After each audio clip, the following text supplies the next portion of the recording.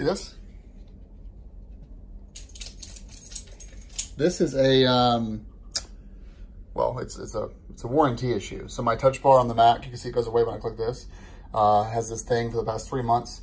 As you can see, I have the default Mac OS running. So I guess quick like intro is that I'm not obviously complaining. I do a lot of I have a lot of Apple hardware over the last 20 years, and that means I have a lot of Apple hardware failures.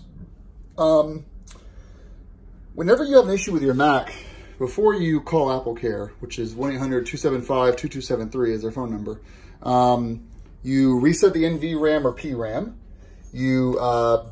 which is Command Option PR at boot, and then you also hold down the D button at boot and run Apple hardware diagnostics, and then finally hold Command R at boot and do the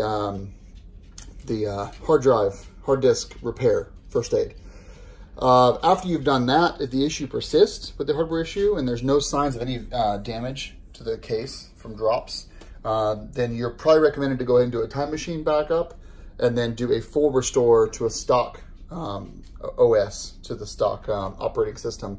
Create a new user account, start completely fresh, don't restore any of your items, don't log in with iCloud, and then if the issue continues, then you are free to call Apple. This is the best way to get your problem solved. I know it's a pain in the ass for a lot of non-techies, but Apple doesn't offer recovery services of your data.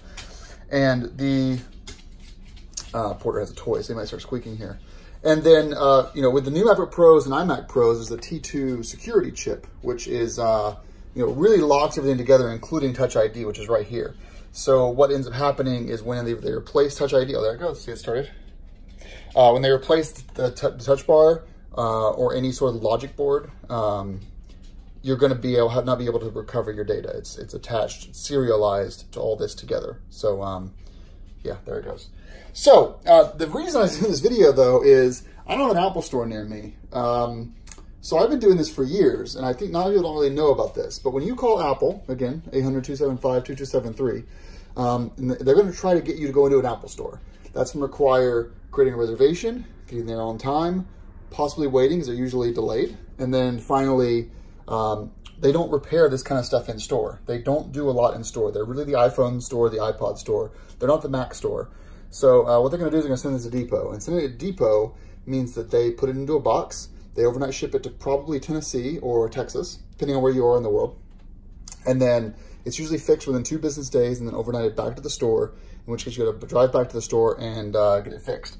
Don't do that. Don't waste your time. I know it's tempting to go to an Apple store, but don't worry, you don't want to do that. What you're going to want to do is get one of these. So if you ask, what they'll do is priority overnight a box to you, an empty box. And this is what the Apple store keeps on hand. So you've got this here. They have you put it into a magnetic shield. It used to be that they really had a lot more padding in here. This is they've kind of cheapened out on the padding actually. But they give you tape in order to tape it up, how to pack it up. And you put it in here, you drop it off at FedEx. Any FedEx place will take it. It's prepaid for. And then they will get it the next day. It's overnight shipping back to them. So I called them on Monday. Tuesday was Christmas, so I got it Wednesday. But really, if you call them on a Monday before noon, you'll get the box Tuesday before noon. Then you can ship it out, and then it'll be to them by Wednesday by noon. And then usually, by the end of the day Thursday, end of the day Friday, they'll ship it back to you overnight, and it'll deliver on Saturday, Friday or Saturday. So this is a video that's not really for my core audience, but I think a lot of people don't realize that Apple does overnight shipping on all of their hardware. Everything, as long as it's within the first year purchase date or you have AppleCare protection plan, they will mail you an overnight box for any Apple product that is broken. And as you can see, that's definitely broken. And it's not really a big deal. It's not ruining the functionality at all. It's just annoying. So if I ever go to sell this thing, the next owner wouldn't want that to be all glitched out like that. So the reason I'm doing this now is because I have an iMac. You can see over there.